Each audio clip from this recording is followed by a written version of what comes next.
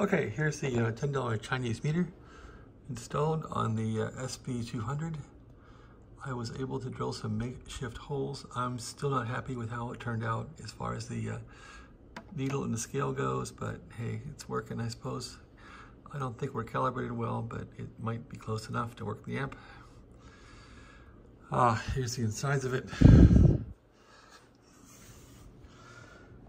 Pretty much fits in the round hole. I had to put 2 new holes down here to screw the meter in. So there's even more holes added to the amp, unfortunately, but I think if I put a new meter in here that was from the old stock, from the Heathkit, an SB-200 actual meter, it would cover up those holes.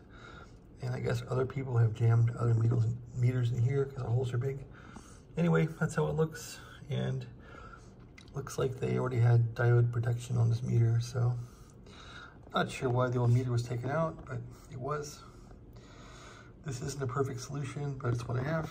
I don't want to pay this eBay seller $130 with shipping and tax for a new meter. It's just not worth it when the amp didn't cost, 3 times that much. So anyway, that's about it. I'm going to put this thing back together, and I'm going to try to tweak these coils and get some more 10 meter output. All right, put the cover back on. Thanks for watching. Have a great day.